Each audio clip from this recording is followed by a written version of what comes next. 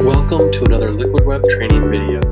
In this video, we'll cover how to migrate your site over to Liquid Web's managed WordPress hosting. The migration process is made easy with the help of a migration plugin. Let's get started. First, we need to get logged into our managed WordPress portal. You can do this by logging in at liquidweb.com and clicking the Customer Login button in the upper left-hand corner of the screen.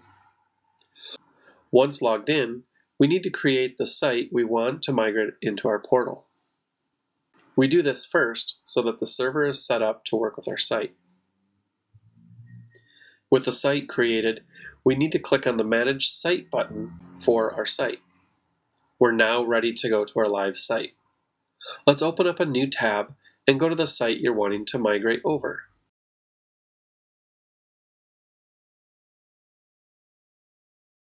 Let's go ahead and log in.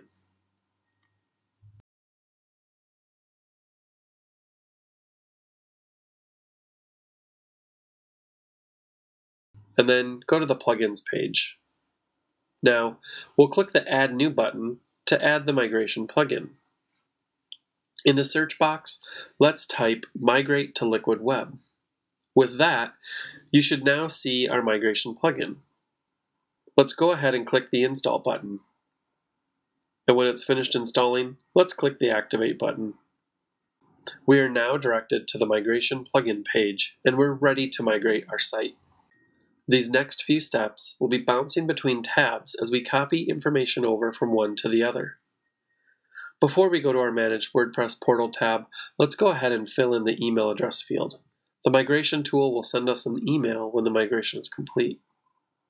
Alright, let's go over to the Managed WordPress Portal so we can collect some information. We need the URL of the site, so let's go ahead and grab that first. Just click and drag along till you have the whole URL. Excellent. Now type Command-C or Control-C to copy the URL to the clipboard. Now go back over to the Site tab and click in the address field and type https:// and then paste in the URL.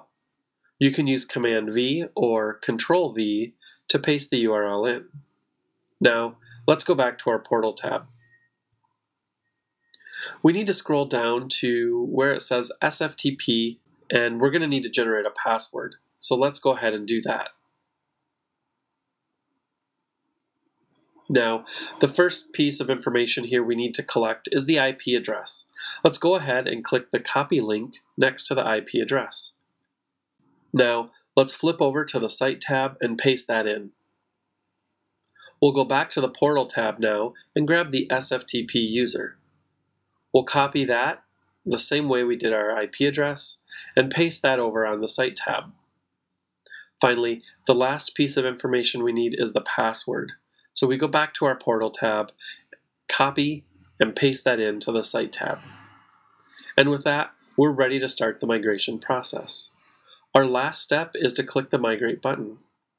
Now, all we have to do is wait. Blog Vault will work on migrating the site over for us, and we can sit back and relax.